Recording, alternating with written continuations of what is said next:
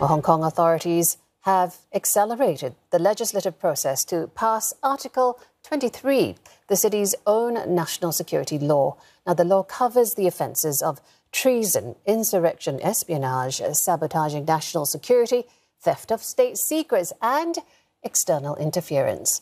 Maximum penalties for some of them include life imprisonment. Article 23 is meant to complement the Beijing-imposed National Security Law, which only covers 4 offences. After Chinese authorities urged swift action on the bill at the recently concluded 2 sessions, Hong Kong's Legislative Council convened a special session for the first time and second reading of the bill on the 8th of March. The bill's committee then took 6 days to scrutinise the clauses before handing the amended bill to the Council on the 13th of March. Many of the proposed amendments have effectively made the bill tougher than its original draft at the first reading. Under the amended law, Hong Kong's chief executive can make subsidiary legislation after consulting the Executive Council. Lawmakers added this clause to deal with unforeseen circumstances. This includes specifying a class of people as public officers to safeguard state secrets. Lawmakers renamed a clause on external interference to external interference endangering national security. And this makes clear that normal international exchanges do not come under the offence. Suspects who fail to appear before court after a warrant is issued will be considered absconders. Lawmakers had proposed to remove the previous requirement of a 6-month wait to give the security chief maximum flexibility to handle absconders. CNA's Deborah Wong shares with us how the changes to Article 23 were received. The bill attracted heavy criticism from the West for what's seen as a further erosion of Hong Kong's freedoms. Now, authorities have hit back, saying that similar laws in those jurisdictions are far more extensive and that the city also has a right to protect itself. Now, this new law comes as Hong Kong seeks to strengthen its status as an international financial hub by courting foreign investors. And when asked if the passing of this new security bill would backfire on such plans, authorities said foreign businesses believe that the law could offer stability that's key to economic growth. Deborah Wong, CNA, Hong Kong. Well, let's get some further analysis. We're joined by Andrew K P Leung, China Strategist and Chairman at Andrew Leung International Consultants. Mr. Leung, help us first unpack the extra powers that have been injected into Article 23 and what some of the key legal flashpoints that you're seeing. Well, first of all, it must be distinguished from the National Security Law, which had already been enacted for Hong Kong.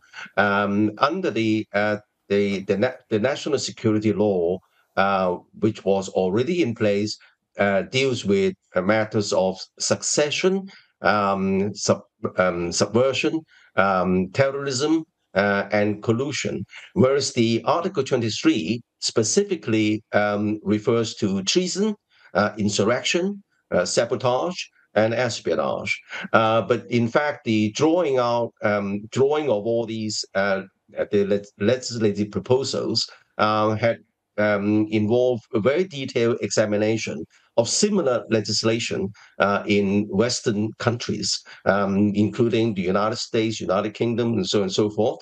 And in fact, some of the penalties under Hong Kong's national Article 23 are much more lenient compared with, for example, the United States. For example, the United States, similar the Patriot Act and various other legislation.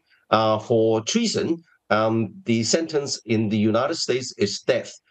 For espionage, the sentence in the United States was death, whereas in Hong Kong, Article 23, for treason is life imprisonment, espionage is 20 years. So this is only one of the examples where the Hong Kong administration has really leaving no stone unturned to ensure that this necessary plugging of the loophole, which has been outstanding for 27 years since Hong Kong became a special administrative region of China, has been addressed sufficiently robustly, but also maintaining Hong Kong as an international city.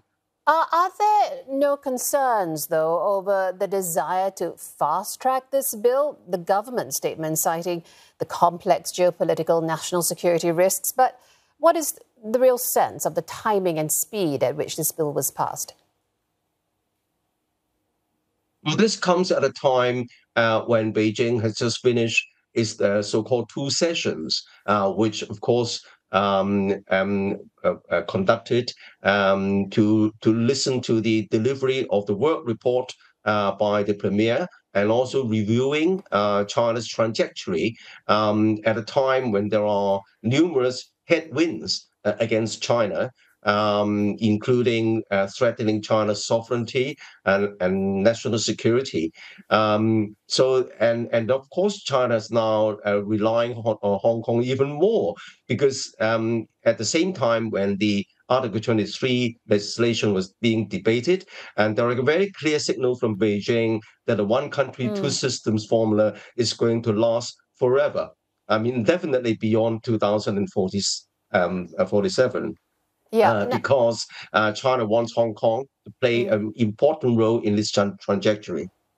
Well, you know, Hong Kong's leader, John Lee, to that point you just mentioned, has spent the past year trying to revive a business environment that's been battered by the pandemic curbs and China's economic slowdown to varying degrees of success. Doesn't this new law just make his job that much harder?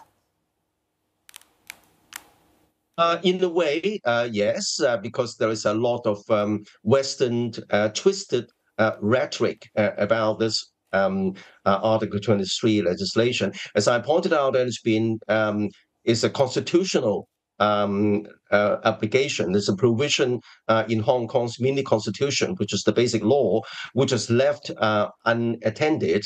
And in fact, the first attempt failed in 2003, and thereafter it was left unplugged, resulting in a series of socially disruptive and politically highly destabilizing events in the past years, including the so-called black-clad riots, and this is that's why the central government has put so much emphasis to get it over and done with, so that Hong Kong can go back to concentrate on its economy, on expanding Hong Kong's long-term role for the continuing trajectory of China. Well, Mr. Leung, we have to leave it there. Thank you so much for joining us this evening. Andrew K P Leung, China Strategist and Chairman at Andrew Leung International Consultants.